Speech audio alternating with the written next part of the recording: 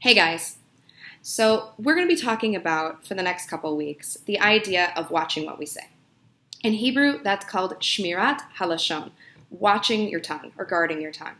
Now, what I've noticed is most people, when we talk about these topics, they spend a lot of time telling you how important it is, but don't spend a lot of time telling you actually what it is. So, guys, it's important to watch what we say. So now let's figure out how we do that. There are 5 kinds of prohibited speech. The first one is called Lashon HaRa. The second one, Rechilut. The third one, Motzi Shem Ra.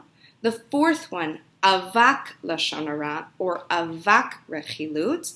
And the fifth one is called Onaat Devarim. So let's go through and let's define these. Number 1, Lashon HaRa. What is Lashon HaRa? First off, that's how people generally refer to the entire topic, but it actually is its own subcategory.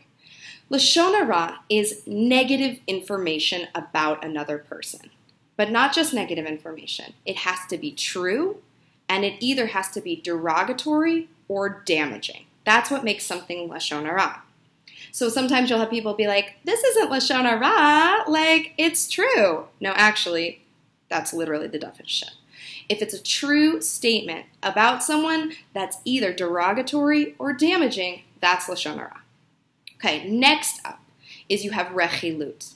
Rechilut is gossip.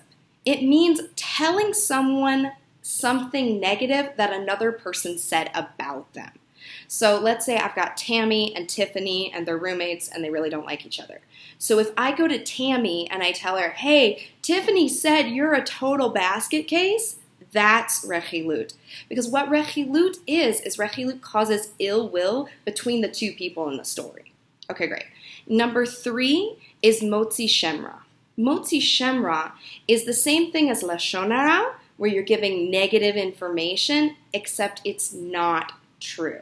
So it's a derogatory or damaging statement about another person that's not true. And here's the kicker about Motzi Shem Ra: exaggeration counts. So if you were to say somebody always is making a mess or is always doing whatever, that would actually go into the category of Motzi Shem Ra because nobody always does anything. Okay, great. Number 4 is Avak Lashon HaRa or Avak Rechilut. This is where you aren't actually saying something that's Lashon HaRa or you aren't actually saying something that's Rechilut, but it could lead to that. So, for example, if you are having a conversation and somebody says, oh, they broke up. If you were to say, oh, why'd they break up? That would be an example of Avak Lashon HaRa, because probably any answer to that question is going to be some Lashon HaRa. Okay, amazing. The 5th category is a little different than the other ones. Okay? The other categories are what we say about people. The 5th category, Onaat Devarim, is what we say to people. This is insulting or hurtful comments that you would make to a person. This includes pretty much any kind of insult, and here's the kicker, even if you're joking. So calling someone a freak or being like, oh, you're always late, that's actually a prohibited form of speech. Not that we can't have a sense of humor. Definitely, please have a sense of humor. But hurtful comments, even if somebody laughs when you make it, you don't actually know how deep that can go. So the Torah doesn't allow us to make any hurtful and insulting comments about anybody. Okay, so let's review. Lashon HaRa, true information which is damaging or derogatory about another person. Okay, number 2, Rechilut. This is gossip, causing ill will between people by letting them know negative things another person said about them.